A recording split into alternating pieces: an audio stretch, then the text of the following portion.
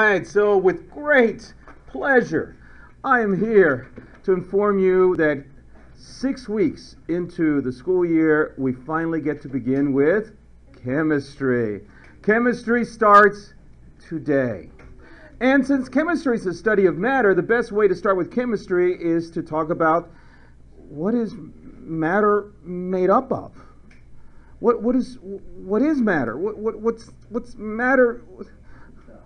Stuff and bits. So today we're going to talk about stuff and bits. Stuff and bits. Now, you aren't shocked, you aren't awed, you might not even be paying attention anymore, but when atomic theory was first proposed, it sounded pretty crazy. And yes, we call it atomic theory, using the scientific definition of theory, which is a well-tested set of ideas that explains many disparate observations, not the colloquial definition of theory, which is a guess. Though luckily there's no one running around anymore saying, atoms are just a theory. But it wasn't that long ago that people were running around saying that, and you want to know who settled it for good? Einstein. Atoms had been postulated for a long time by the 20th century, but it wasn't until Einstein mathematically proved the existence of atoms and molecules in 1905 that the matter was truly settled. And you thought Einstein was all about relativity and E equals mc squared. He also proved atoms exist. Here's how it happened. In 1827, a botanist named Robert Brown was looking at pollen grains in water through a microscope, and he noticed that they jiggled randomly even when there was no movement to cause the jiggling. It was a mystery for a long time, until 1905, when Einstein theorized that this phenomenon was caused by as yet unproven atomic particles actually smacking into the grains of pollen. He wrote up some fancy math, showing that his theory predicted this motion almost perfectly, and everyone had to concede that yes, tiny, discrete bits of matter were indeed smacking into the pollen, and thus molecules, and by extension atoms, must exist. Today, we remember this botanist and his discovery by calling the motion he observed Brownian motion. It's kind of crazy that every physical thing you've ever interacted with is made up of little ball thingies. It started with people wondering what would happen if you just kept slicing something in half forever. Eventually, and of course it turns out that there's no knife sharp enough to do this, you end up with one pure unbreakable bit of that substance. The word atom, indeed, is from the Greek for indivisible, though, of course, as we learned in World War II, atoms can be broken as well. All right, so as we begin talking about bits and stuff, it would be probably a good idea to learn, actually it's more like review, how we designate bits and stuff with. I can memorize names and symbols of selected elements. About how many naturally occurring elements are there? You think you know? Go. No. 109. Closer. 88. There are 88 naturally occurring elements. There's 118, probably 114 that we know for sure, 118 that we think we have been discovered. So the rest are either are man-made. So the total, and this is the firm total that we know for sure, is 114, though we're pretty sure that we got 118 by now. What is the most abundant element on Earth? Carbon. Carbon. Wrong. Way wrong. Like extremely wrong. Yes. Hydrogen. Wronger than his. Noah. Nitrogen. About as wrong as his. Yes. So unbelievably wrong. Maxine. Iron? Iron. No, really, really wrong. The answer is yes. Adamantium. Close. Oxygen. What if I was to tell you the most common compound on the Earth's crust is silicon dioxide, SiO2? Okay, does it not make sense that if SiO2 is the most common compound, then since SiO2 has two O's, then oxygen is going to be the most common element. What's number 2? No, silicon actually. Silicon, because silicon is the silicon dioxide. Hey, by the way, silicon dioxide is a big fancy word for what? Dirt. Water. Water, no. Dirt, no. Silicon dioxide. What's silicon dioxide? Sand.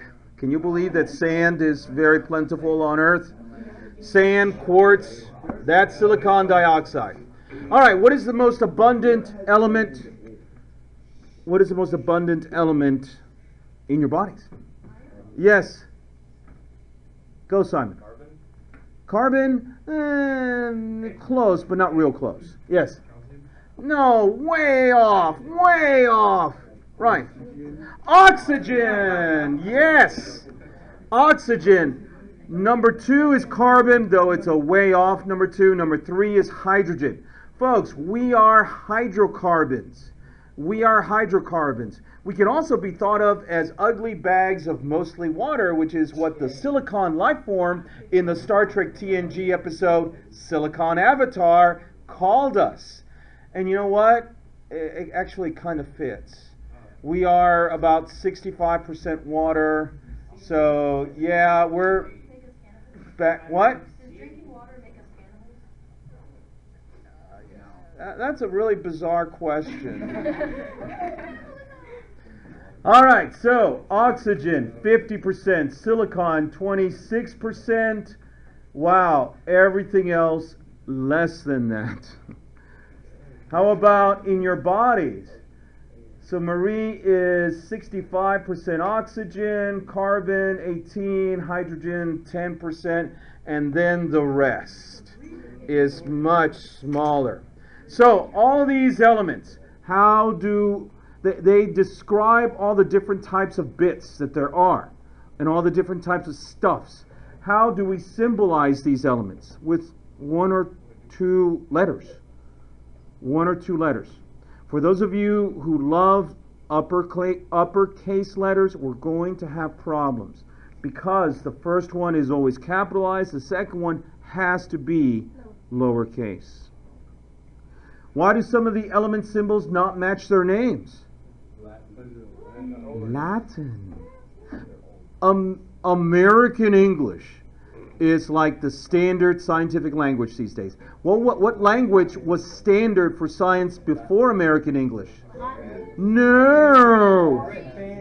No. German. German. What was it before German? Latin. So these elements were discovered during the Latin stage of science. Iron, ferrum.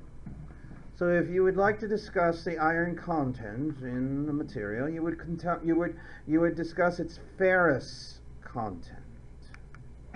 Plumbum. Ever wonder why plumbers are called plumbers? Because ancient plumbers used to work with lead.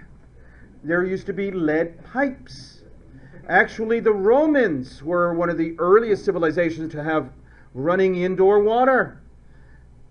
Unfortunately, they used lead pipes. And the problem with lead is that tiny little bits of lead get into the water, and you drink little bits of lead, and it causes all sorts of mental problems.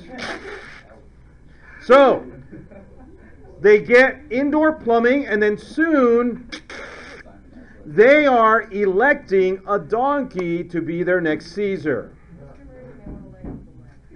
Yes. Copper. Cuprum. Silver. My ancestors, the Spaniards, they conquered portions of South America. There was one land in particular rich in silver. They called it Chile. Argentina. Chile. Sodium is natrium. Calcium is potassium. How about some aurum? Would you like to have some aurum? Aurum is good. Girls want aurum with a piece of carbon on the top of it. Diamonds, that's right. Why do some elements have temporary names like uniquadium or unipentium? Because they haven't. Marie. No, they have been discovered. They haven't officially been named yet. Okay. Tupac Shakur's little brother IUPAC has not named them yet. IUPAC is the International Union of Pure and Applied Chemists, and they get together and argue over who the element should be named after. Everyone has their own pet scientists, so they literally argue over who it should be named after. They take votes, and then finally they decide who to name that element after. So IUPAC, Tupac's little brother, his nerdy little brother. All right, so you've already memorized it. Second target we need to reach today. I can compare and contrast various models of the atom as they have emerged historically from the Greeks to the modern electron cloud model. Identify the major characteristics of various models of the atom: Democritus, Thomson, Rutherford, Bohr, and the modern quantum mechanical model.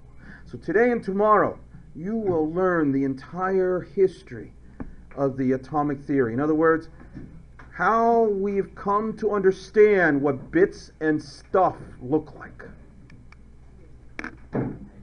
How about some Hank? How do you picture an atom in your mind? Like this, or like this, or maybe one of these? If you understand enough about atoms to visualize any of those things, then you know more about atomic theory than the scientists did just 100 years ago. And like way more than they thought they knew 2,500 years ago. That's when Greek philosopher Leucippus and his pupil Democritus first came up with the idea that matter is composed of tiny particles. No one knows how they developed this concept, but they didn't think the particles were particularly special. They just thought that if you cut something in half enough times, eventually you'll reach a particle that can't be cut anymore. They gave these particles the name atomos, which means uncuttable or indivisible. So basically they thought that iron was made up of iron particles, and clay was made up of clay particles, and cheese was made up of cheese particles. And they attributed properties of each substance to the forms of the atoms. So they thought that iron atoms were hard and stuck together with hooks. Clay atoms were softer and attached by ball and socket joints that made them flexible, and cheese atoms were squishy and delicious. Now this makes a certain amount of sense if you don't happen to have access to electron microscopes or cathode ray tubes or the work of generations of previous scientists. Because the fact is, atomic theory as we know it today is the product of hundreds, if not thousands, of different insights. Some models, like that of Leucippus, were just blind guesses.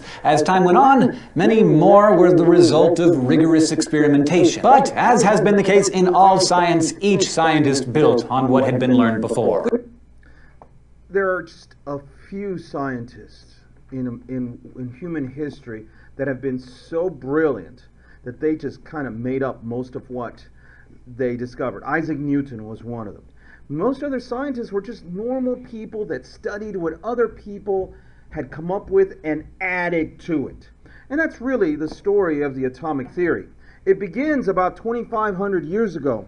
There was a battle between Greeks and Turkish Greeks. Remember, at this time, 2,500 years ago, about 500 years before the time of Christ, Turkey was settled in part by these Greeks known as Galatians. Okay? So, you had a group of philosophers in Greece, that believed that if you were to take a chair and cut it in half, you would have two pieces of chair. Cut one of those halves in half, chair. Cut it in half again, chair. Cut, chair. Cut, chair. Cut, chair. Cut, chair. Cut, chair. Cut, chair. However many times you cut it, it was always made up of chair. This was called the continuous theory of matter. It was proposed by two idiots that we don't like in chemistry by the name of Socrates and Aristotle. I don't care who was the student, and I don't care. We don't like them. You see, the mainstream media absolutely love these guys. They loved everything about them. Anything they said became truth. So for almost 2,200 years, everyone believed in the continuous theory of matter. Okay? ABC, CBS, they all love these guys. We in chemistry don't like them. Because of them, chemistry is known as the dodo of all sciences. Really, Chemistry did not begin to evolve as a science until the 1700s. What is a discontinuous theory of matter? At the same time, you had some Galatian philosophers. These were Turkish philosophers who were arguing. They believed this. This is so weird. Okay? They believed that you could only cut something in half so many times and then you got to the very indestructible portion of it. Everything was made up of different kinds of tiny little particles, which they called atomos, meaning indestructible, indivisible. So they believed everything, so silly. They believed everything was made up of different types of atoms. What dodos! They were right. No one believed them. Why? Because, only really extreme bloggers believed in them and no one believed in them. Mainstream media said that they were dodos. Everyone believed that they were dodos. So, chemistry was the dodo of all sciences because no one respected these guys. Now, at the same, about 500 years later came the writer of most of the New Testament. His name was Paul. And according to traditions, he studied the Greek philosophers. Which side did he believe in? Maybe, just maybe, Hebrews 11:3, if Paul wrote Hebrews. There's some question about that. Through faith we understand that the worlds were framed by the word of God, so that things which are seen were made of things that which do not appear. In other words, Paul believed that all the stuff you could see was made up of stuff you couldn't see. So who did he believe in? The smart people. The smart people, Leucippus and Democritus. So for centuries there was no way of scientifically proving one or the other, though most people believed Socrates because after all, Socrates was so awesome and so great. But in the 1700s, get this, people like Lavoisier started measuring things, using significant digits, using balanced scales. Oh my goodness! And as soon as they started measuring things, they started seeing patterns. Patterns that could only be explained by the theory of atoms. So 3 great laws were produced that helped us get chemistry back on the ball. Number 1, you're already familiar with, the law of conservation of mass. Number 2, the law of definite proportions. And number 3, the law of multiple proportions.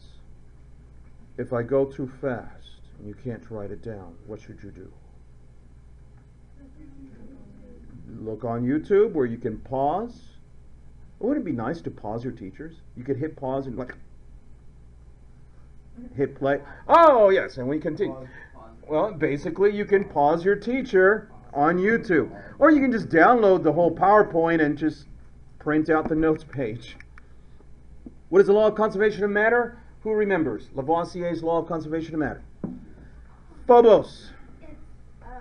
It's the thing that says matter can't be destroyed or created. It can only Be changed. change forms. All right?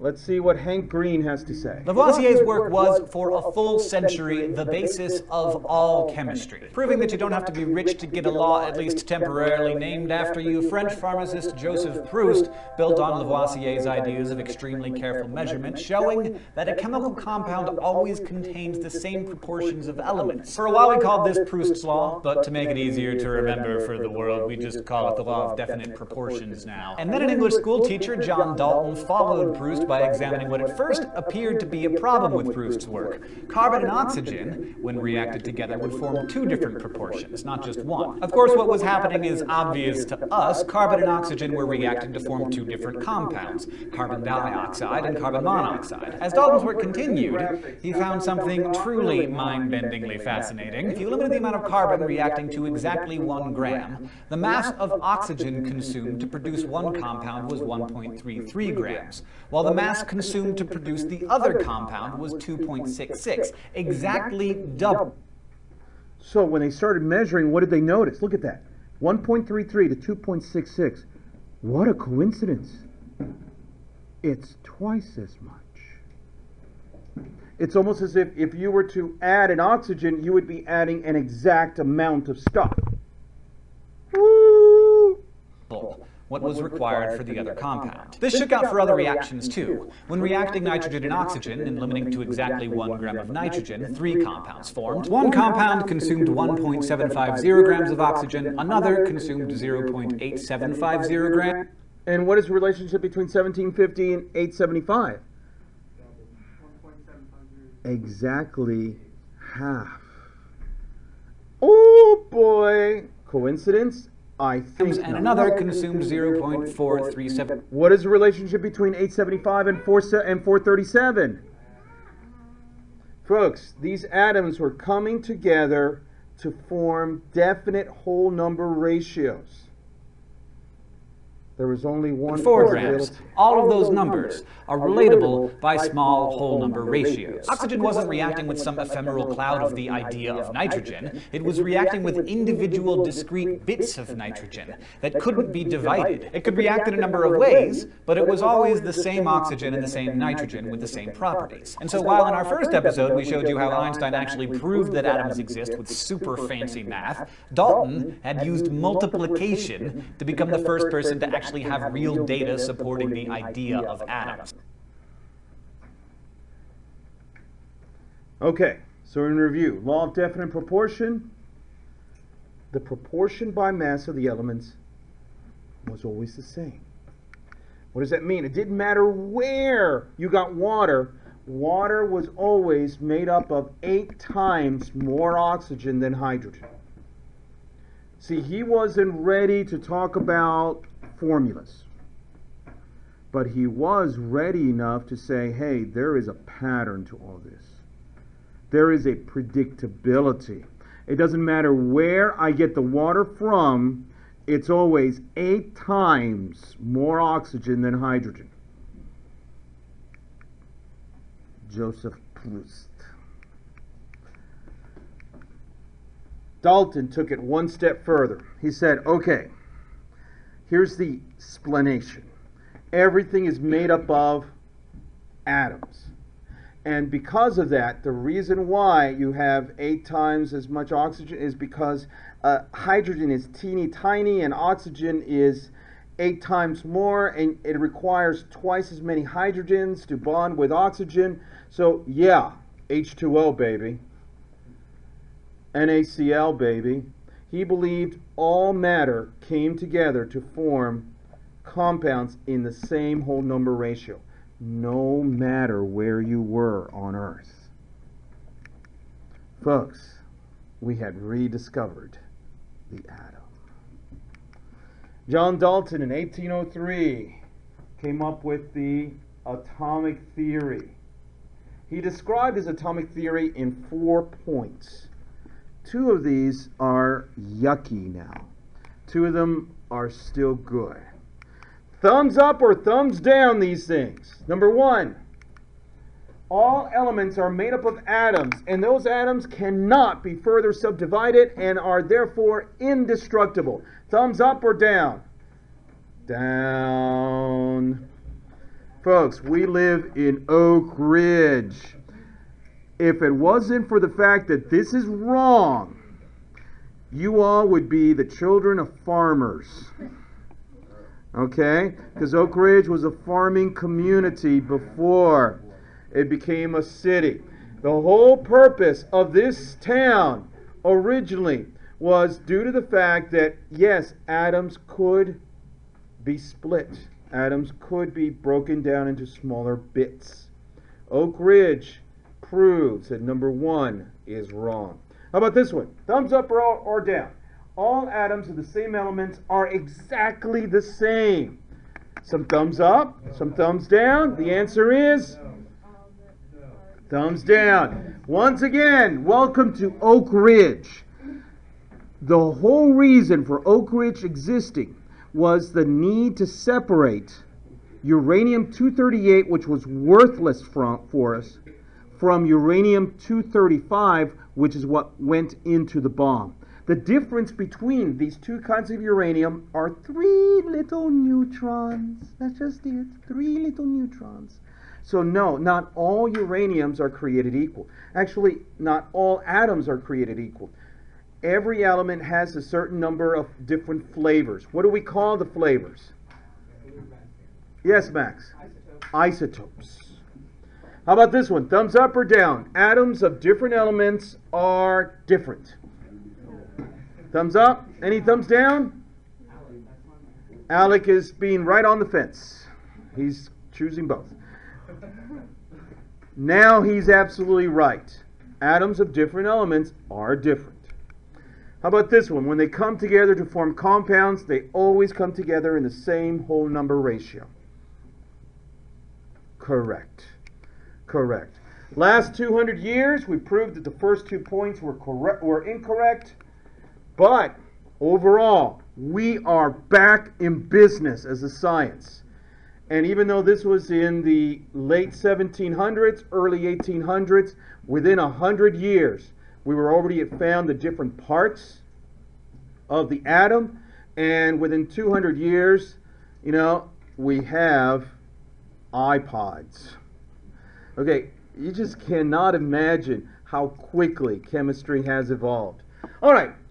Maybe you can relate to John Dalton.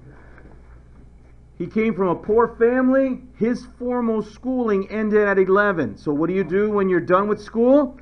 You become a teacher at the grand old age of 12. He also started making weather observations like, cool, it's cold outside today. Today it's snowy. Today it's sunny. 1799, he was 33 years old, he had a wife, he had kids, so he comes home and tells his wife that he has quit teaching, no longer teaching. I am going to dedicate my life to scientific inquiry. She goes, well, how much does that pay? Well, it doesn't pay anything, but people will be really happy with me in the future. Okay, fine, but we're not happy with you now. We're going to starve to death. Oh, things will all work out, don't worry about it. 4 years later, he had introduced his atomic theory. 7 years later, he had been inducted into the Royal Society of Science in England, joining people like Isaac Newton. He never really became rich. I mean, his family struggled. But now we know him as being el padre of the atomic theory. So now we think he's really, really cool, even though his wife could have killed him when he quit his job.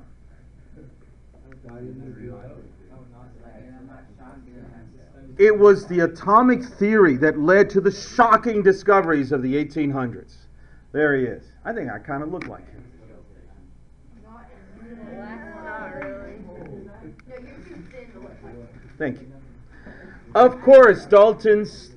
Okay, so Dalton got us to a certain level. It's kind of like, just like carrying the football over the 100 yards. It's usually not one person. It's one person giving it to another person, giving it to another person. So, his work led us to understand how to write chemical formulas. So that was good. That's what we're going to learn how to do in 2 weeks. But near the late 1800s, we started experimenting with stuff that proved that atoms were they themselves made up of smaller bits of things. Along came a scientist by the name of J.J. Thomson. He based his work on the work of William Crookes. At this time, they were playing with these things called electroscopes. You would rub stuff and then bring that other stuff close to... These were 2 little gold leaves, just thin pieces of gold. And when you brought stuff that had stuff, the little gold leaves would separate. And they thought, oh, this is so cool. And then people started figuring out what was going on. Watch. Okay, I'm going to take this piece of PVC and rub it with this piece of silk so as to transfer electrons from the silk to the PVC.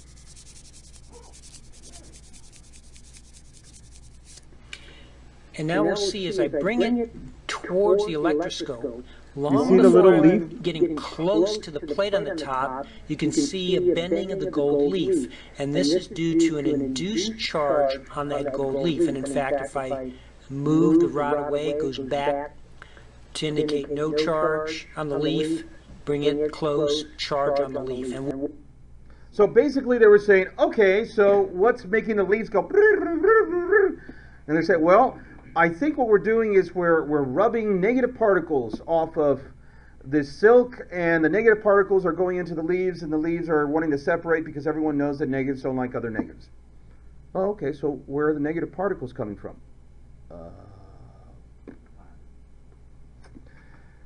Okay. Now, before we go on, let's review. The first atomic, right at this point, they believed in the solid sphere model. Dalton's solid sphere model is what everyone believed in right now. All matter was made up of teeny tiny little spheres, little microscopic BBs. Okay? So, Crookes tube, or the cathode ray tube constructed by William Crookes, demonstrated that a beam of light was produced on one end and flowed toward the positive end. And this led back to the battery. J.J. Thomson used this little gadget to prove that that solid sphere was wrong. There were things inside that solid sphere, negative things. Here's William Crookes. Here's his Crookes tube, which, by the way, X-ray machines are also based on his Crookes tube. Was why? Why do they behave the way they do? This led to the investigation of atomic structure. In the 1870s, scientists began probing what stuff was made of using discharge tubes, basically gas-filled tubes with electrodes at each end, which emit light when an electrical current passes through them. Basically what a neon light is. Because this light was originally produced by a negative electrode, or cathode, it was called a cathode ray, and it had a negative charge. But in 1886, German physicist Eugen Goldstein found that the tubes also emitted light from the positive electrode, basically a ray heading in the opposite direction, which meant that there must also be a positive charge in matter. Goldstein didn't fully understand what he'd discovered here. I mean, scientists still hadn't figured out what was responsible for the negative charge in the rays either. Then, English physicist J.J. Thomson took the discharge tube research further. By measuring how much heat the cathode rays generated, how much they could be bent by magnets and other things, he was able to estimate the mass of the rays. And the mass was about 1,000 times lighter than hydrogen, the smallest bit of matter known at the time. He concluded that the cathode rays weren't rays or waves at all, but were in fact very light, very small, negatively charged particles. He called them corpuscles. We call them electrons. So even though we didn't understand what shapes they took, we knew that there were both negative and positive components to matter. The next question was, how were they arranged in the atom? Thomson knew that the atom overall had a neutral charge, so he imagined that the negatively charged electrons must be distributed randomly in a positively charged matrix. And the very English Thomson visualized this model as a familiar English dessert, plum pudding, the positive matrix being the cake, and the electrons the random floating bits of fruit within it. Even today, Thomson's model of the atom continues to be called the plum pudding model. And while a single electron's motion is random, the overall distribution of them is not. The next... All right, okay. So, here's JJ, right? And this is what he played around with. Not this, but here in a second. Before him, they had already created these things. They plugged them into batteries, created electricity. Wow.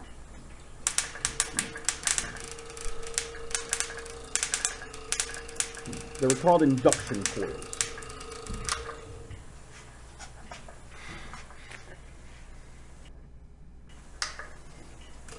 All right. So they thought, wow, this is kind of cool. It creates a light. So you're plugging the negative side of the battery to one end and the positive side to the other, and the light always came from the negative end and went to the positive end. So they thought it was like negative light. They thought it was light until Thomson brought a magnet near it.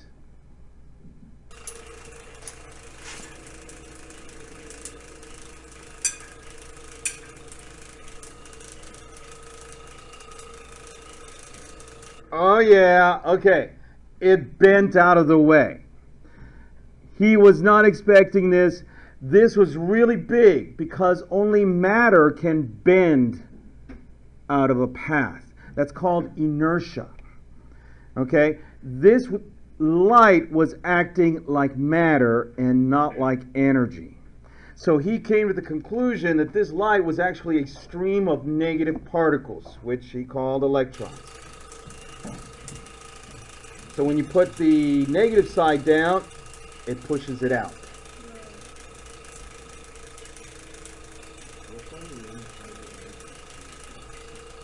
A gas. I'm not sure. Here is a piece of cross-shaped metal. Once again, by doing this, it proved that this stuff was made of particles. Okay, ever played around with, you know, it was like this metal frame? Yeah, you know what I'm talking about. And you could keep it spinning back and forth. A Chinese yo-yo or something like that. Okay, just to make you happy. This is one of those yo-yos. It had paddles, it had metal paddles. This once again proved that this light was particles, because only particles could move things like this. Watch. All they're doing is flipping the positive and negative sides. Look at that. You didn't think light could do that, huh?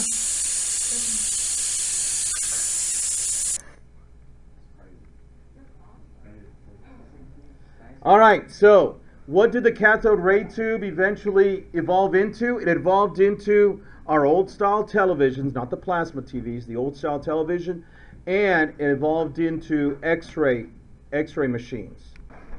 All right, so yesterday when we left off, we were talking about the fact that we had discovered the electron. There were tiny little particles that were negatively charged, but we really didn't know that much about them. It came to an American scientist by the name of Millikan, who was able to at least tell us how negative these little electrons were. Now, I'll have to tell you the truth. When it comes to the grand scheme of things in chemistry, what he came up with was really not that important to us. Later on in physics, it would be important to us, but for us here in chemistry, not very important to us. But the Millikan oil drop experiment was so cool. I had to show it to you. In 1909, Robert Millikan, working at the University of Chicago, succeeded in measuring the charge on the electron. He allowed a fine spray of oil to settle through a hole into a chamber where he could observe their fall. The top and bottom of the chamber consisted of electrically charged plates. Okay, I don't really understand this.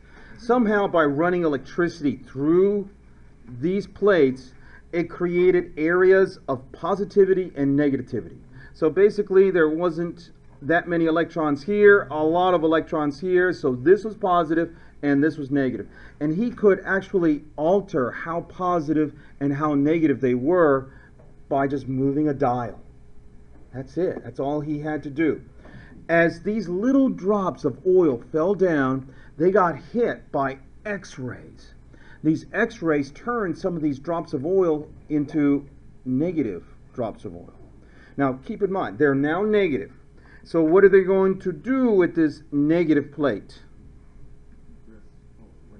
Repel it, right? And what are they going to do toward this positive plate? So watch what happened. He introduced a source of X-rays which can cause creation of charges when they strike matter. Charges produced by the X-rays attach to an oil droplet, producing one or more charges on the droplet. When there is no voltage applied, the fall of the droplets is determined by their mass and the viscosity of air through which they fall.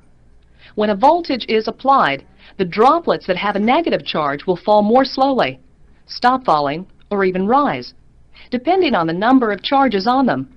By adjusting the applied voltage and observing the droplets both with voltage off and voltage on, Millikan was able to determine that the charges on the droplets were all multiples of a smallest value, 1.6 times 10 to the minus 19th coulombs. He took this to be the charge on a single electron. Did you see what happened to those drops? They were suspended in air. It's kind of like anti-gravity. That was so cool. Now, if you're wondering, can we do that? Sure, if you get a really, really big electrical plate above you and below you and bombard you with X-rays, yeah. If you're alive, I don't think, no, this can't be done. This only can be done with teeny tiny little particles. So, basically what he discovered is that as he started suspending these guys in midair, it was always in intervals of 1.6 times 10 to the negative 19th. So he came to the conclusion that that was the charge of an electron. Very elegantly done. Like I said, really is not that important to us. There is Robert Millikan. Okay, so let's review. Every time we get to a new guy here, I always like to go back and review. What model was that? Solid sphere. And who's responsible for the solid sphere model? Dalton. Dalton. Okay, that's the past. Now the new model. He called it the plum pudding model because, well, it's kind of like fruitcake. Plum pudding is kind of like fruitcake with this cakey type thing, and then there's pieces of plums interspersed. So he kind of thought that the atom was mostly this positive cake, and the electrons were pieces of plum. For us here who live in East Tennessee, it would be more analogous to banana pudding, right? Or maybe chocolate chip cookies. Ooh, chocolate chip cookies. Where the chocolate chips are the electrons and the cookie part is the positive stuff. So, he had a student who within a year had completely changed the model yet again. This is his model. This is his student. His name was Ernest Rutherford. He was from New Zealand. Back then, there was a New Zealand. The hobbits had not quite gone into extinction, and neither had the orcs. New Zealand is where they filmed Lord of the Rings. Here's Ernest Rutherford and his student W.H. Geiger. W.H. was a German. He liked counting things. He liked counting radioactivity, so he came up with the Geiger counter. Also, you may also find him familiar because late at night, when people were gone, you could go up to the lab and you could hear him go, one beaker, two beakers, three glass beakers, Get it? The count? No, the count. Sesame Street. Didn't you watch Sesame Street? Didn't you like the count when he was saying, 1 girl, 2 girls, 3 girls? The vampire thingy, yes. No wonder. You guys didn't watch Sesame Street. That's why you're all so messed up. You watched Teletubbies, probably. And Barney. His famous experiment is the Goldfoil experiment. And that completely changed everything. So you need to associate him with the Goldfoil experiment. Even he didn't design the Goldfoil experiment. He ripped it off from a girl. One of the greatest chemists of all time was a girl. Her name was Marie Curie. And she's like the mother of radioactivity. She helped discover alpha, beta, and gamma types of radiation. We'll talk more about her when we get to nuclear reaction. For now, let's let Hank Green. Big step was taken by New Zealander Ernest Rutherford in 1909. He designed an experiment using an extremely thin sheet of gold foil and a screen coated with zinc sulfide. He bombarded the foil with alpha particles, which he didn't really know what they were, just that they were produced by the decay of radium, they were positively charged, and they were really, really small. He expected them to just fly right through the foil with no deflection, and many of them did just that. But as it turned out, some of the particles were deflected at large angles, and sometimes almost straight backward. The only explanation for this was that the entire positive charge in an atom, the charge that would repel an alpha particle, must be concentrated in a very small area, an area that he called the nucleus. Because most of the alpha particles pass right through the atoms undeterred, Rutherford concluded that most of the atom is empty space. And he was correct. Rutherford would later discover that if he bombarded nitrogen with alpha particles, it created a bunch of hydrogen ions. Now, he correctly surmised that these tiny positively charged ions were themselves fundamental particles, protons. Now we're getting close to reality. Okay, so imagine this. Imagine you have a bowl of banana pudding, and you want to prove that there's really nothing to that banana pudding but yellow goo and wafers. So what do? You take a handgun and you shoot it. Okay? Because is there anything that could possibly deflect that bullet as it goes through the banana pudding? No! So you can imagine how amazed Ernest Rutherford was when that bullet deflected and came right back at him, and he ducked. Thus proving that J.J. Thomson was wrong and an atom really did not look like banana pudding. Okay? In 1910, Rutherford and his co-workers were studying the angles at which alpha particles were scattered as they passed through a thin gold foil. Okay, so you basically have an alpha gun. There is a radioactive material there, and the radioactive material is giving off tiny little positive particles, bullets. Okay? Thin, thin, thin sheet of gold foil, so thin that just a few atoms thick. So what was he expecting? He was expecting the bullets to go straight through. What he was not expecting was this, or anything other than right here. That proved that the model was wrong. Most of the alpha particles passed through undeflected. However, a few were found to be scattered at large angles, some even back in the direction from which they had come. This meant that they had collided with an object much more massive than the alpha particles themselves, yet so small that only a few alpha particles encountered them. This atomic level view shows... So basically, Thomson was wrong. What if you were to take, Noah, what if you would take that whole bowl of banana pudding and super condense it down into a teeny tiny little, take all that mass and make it into something the size of a BB. Now, could it possibly deflect the bullet? Yeah. Okay. We had discovered what? The nucleus. What is happening? Most of the atom is occupied by the low-mass electrons. The nucleus is small and massive. When an alpha particle encounters a nucleus, it is scattered at a large angle. Okay. So, he came up with what we call the nuclear model. He was expecting this. This was the only explanation for what he got.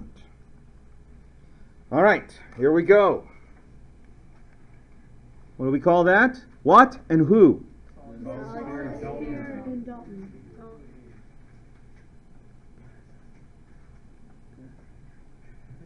What and who?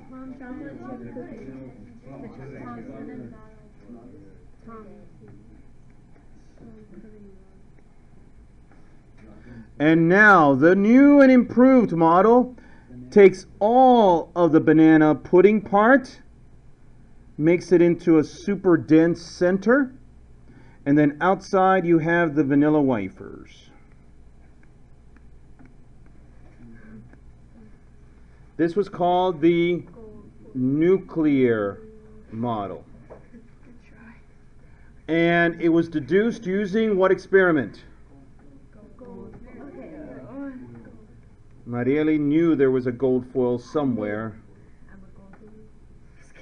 And what was his name?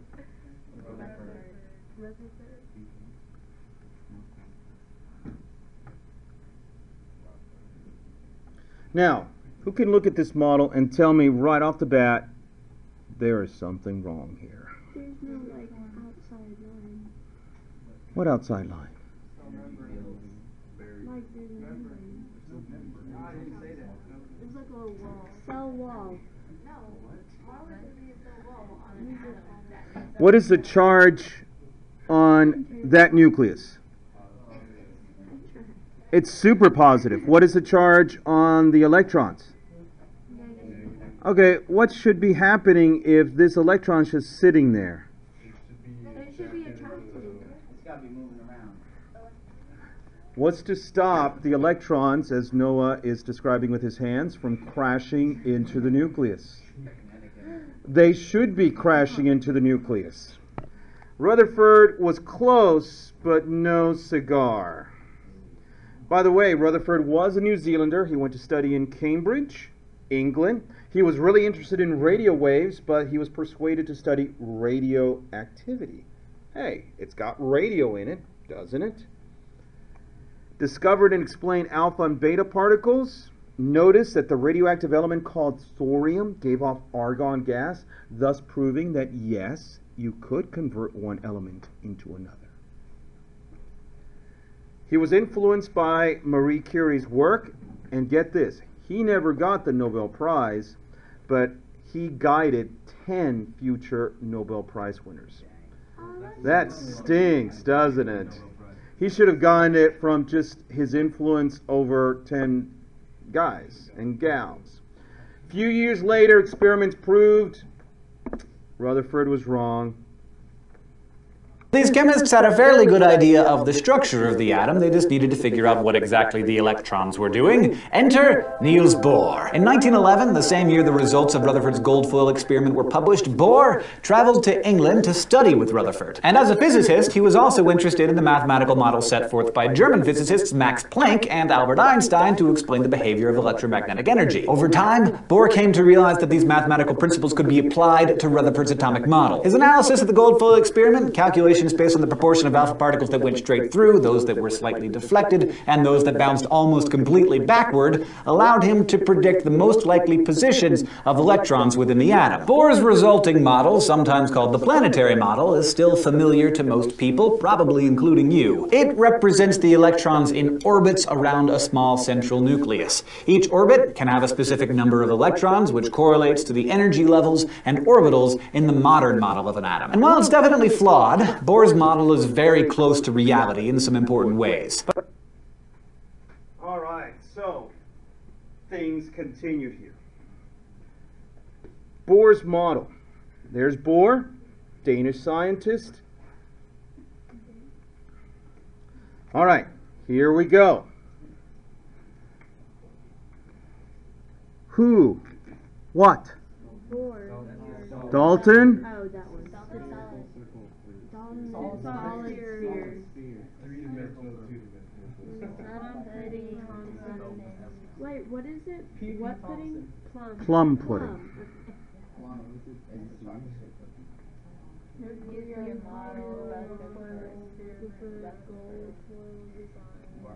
Rutherford. Not design, gold foil experiment is what proved it. Here we go. Have you seen this?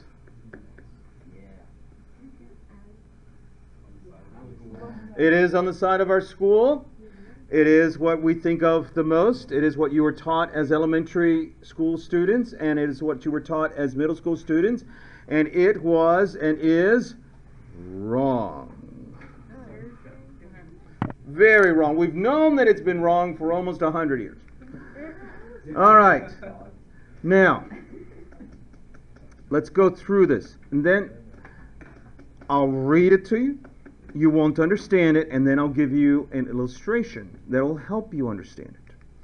According to the Bohr model, electrons travel in orbits around the nucleus. Each electron has a minimal amount of energy that will keep it in its lowest orbit and not allow it to crash into the nucleus. That is called ground state. When an electron gains energy, it will move to a higher orbit called a higher energy level. This higher orbit is called its excited state. This move will always be temporary. The electron will quickly lose energy and go back to its lowest orbit, or ground state. All right, so here we go. Who is any oldest child here? Oldest? Marieli, how many siblings do you have? Two. Two. How many siblings do you have? One. We'll go with Marieli. Oh, Max, how many siblings do you have? One. Oh, gosh. You win. Okay, so Marieli, we get to make fun of you. Oh, wait, what? Okay, so Marieli is in a family of 3 children. All her siblings are younger. Therefore, they're usually stuck closer to your parents, right? They actually spend more time with your parents than you do. You go home and you go into your room and you sulk, because that's what teenagers do. So there is a minimum distance that you will get away from your parents. You may be stuck in their homes. You may have to depend on them. You may be eating their food, but you don't have to be in the same room with them, do you? And you don't have to be like hugging them or anything, showing affection. Yuck. Okay, so, well, the minimum distance that she will get away from her parents, we can call the ground state. That is as close as she has. And as long as she has some energy and some independence, she's not going to get any closer to her parents. Now, she has a rich uncle who's the owner of El Cantarito. Oh, okay. So, but her uncle really, really loves her and likes to spoil her. Grant and Alec, I would really prefer if you're quiet. Thank you. Her uncle really loves her and likes to spoil her. So he comes up to her and says, Marieli, you're my favorite sobrina. Here, $100 para ti. $100 just for you. Go spend it. Go spend it. Have fun. She thinks to herself, wait a second. I don't have to spend it. Maybe I can buy a low-yield CD at the nearest bank, and perhaps by the time I graduate, I can have almost $10 in interest collected. I can have $110. Then she thinks, nah, let's go to Turkey Creek. Yeah. Because $100 can only get you as far as maybe Turkey Creek. So she takes off for Turkey Creek and she gets dinner because she gets some friends to go with her. It's no fun going alone. Molly and Marieli in Turkey, and Noah, Molly, Marieli, and Noah, Turkey Creek, after Five Guys Burgers and Fries, after Menchie's, after Old Navy. Okay, there is nothing left. Uh-oh, how sad. She has no money. So what are her choices? She can live behind the dumpster in Old Navy, or she can go back home. So she decides to go back home. Okay? So she goes back home, but she doesn't have to be in the same room as her parents do. So she goes back in her room and sulks like a good teenager until she can gain enough energy to go further away. What if her uncle had given her $1,000? Molly, Noah, and Atlanta, right? And what if it was like $100,000? She could be gone. She is gone. Okay, so this is Marieli. She lives in the first energy level according to Bohr. She doesn't crash into the nucleus because she always keeps back a little bit of energy because she doesn't want to be like touching her parents. Every once in a while, she will gain energy and go into what we call excited state. She will get as far away from the nucleus as she can possibly go with the money that she received. Okay? But will she hold on to that money indefinitely? No. As soon as she loses the money, she has to go back to ground state. So we believe that an atom is actually, it's not, these orbits are not static. That means they're not constant like the planetary, like planets around the sun. Okay, that these orbits can actually get further away and back to normal, further away and back to normal. So it's not as simple as we may think. That is the Bohr model. Does the illustration help you? I hope so. Okay, the energy absorbed is called photons. And what they have discovered is that an electron can receive a certain number of photons. Photons are like dollar bills. If there were no coins, photons would be the smallest unit of energy that could possibly make you go. So if he gives you $100, it's like giving you 100 photons. And if he gives you 100 photons, you have to spend 100 photons. However many photons you get, you have to spend. So think of photons as a dollar bill, the smallest subunit of money. The higher the orbit, the more energy Marieli contains. The closer the electron is to the nucleus, the less money she has. The model led to the planetary model that you are familiar with. Okay? All right. So, had we finally reached the end? Is this what the atom looked like? 1930s and 40s, experiments plus math proved this was wrong. I'm so sorry. But like everyone I've mentioned in the past couple of minutes, Bohr was at once fantastically right and way off. The problem was those pesky electrons. It was the German theoretical physicist Werner Heisenberg who got everyone to understand just how huge and mind-blowing this electron problem was. But he was also the one who helped tie the whole mess up into a neat little bundle. Using his wicked math chops, Heisenberg discovered that it is impossible to know with certainty both the momentum of an electron, or any subatomic particle, and its exact position. And the more you know about one of those two variables, the harder it gets to measure the other one. So if you can't measure the position or momentum of an electron, you obviously can't say with certainty that the electrons in an atom are all neatly aligned in circular orbits. So he and a new wave of physicists and chemists proposed a new theory, a quantum theory, which proposes that electrons weren't particles or waves. Instead, they had properties of both and neither. By this thinking, the arrangement of electrons around a nucleus could only be described in terms of probability. In other words, there are certain regions where an electron is much more likely to be found. We call these regions orbitals. You know, the very same orbitals that you and I have been talking about. The ones that go by the names S and P and D and F, and that form sigma and pi bonds. Those are the things that Heisenberg's theory predicts, and that's the modern understanding of atoms. Because it's based on probability, quantum-style atoms are often drawn as clouds with the intensity of color representing not individual electrons, but the probability of finding an electron in any particular position. For this reason, the quantum model is often called the cloud model of the atom. And now you know! All the people I've mentioned and many others put their heads together over time to build this current and, I might say, quite elegant understanding of atomic theory. Now, after 2,500 years, even though we can't see them, we can know what they're like and how they work because a long succession of scientists contributed bits and pieces to the whole fantastic picture. But it's also important to recognize that we still may not be quite all the way right. Thomson's contemporaries were sure that the plum pudding model was right. Scientists in Bohr's day fully believed that the planetary model was right, and today we're extremely confident that the quantum model is correct. But it may not be all the way correct, and that's where you come in. The only way we can go on being sure is to keep asking questions and conducting experiments, and that's why you're taking chemistry and physics. Pay attention. And yeah, it's been proven to be incorrect already. So you've got a nucleus with electrons around it. The electrons are more likely to be closer to it than they are apart. And the further away you get, the less electrons you have. So what does this all mean? I don't know. I don't understand the charge cloud model. It's a math model. I never quite got the whole math thing. So basically, each one of these dots represents where electrons probably are, but then again, maybe they're not.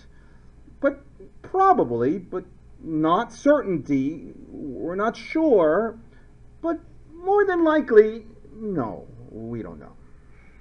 Okay, so let's go through the models again. You ready?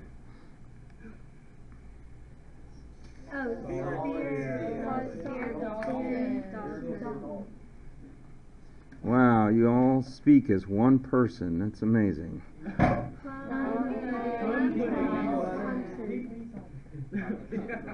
Pete Thompson?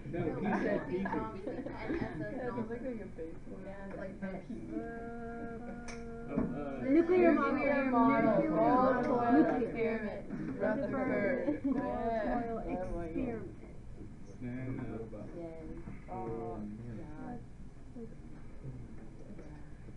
Is it Rutherford or Rutherford. Yes. Would you say Orr's planetary model? Good job. All right, how about this one? Nucleus with The charged cloud model. and who is the scientist? No, really. This was a collective thing. This was a collective thing. Now the new model they've taken the protons away from the nucleus, so now there's two areas of protons, and the neutrons have been removed from the nucleus due to all these experiments they've been doing at CERN in France. And then the electrons are said to be rotating back and forth. And they call this the Marino smiley face model. I made it up. This is my model. I did this one. You like it? Neutrons. Nose for neutrons. Get it? So who's to say that I'm wrong and they're right? I have a better drawing than that. Is that good enough?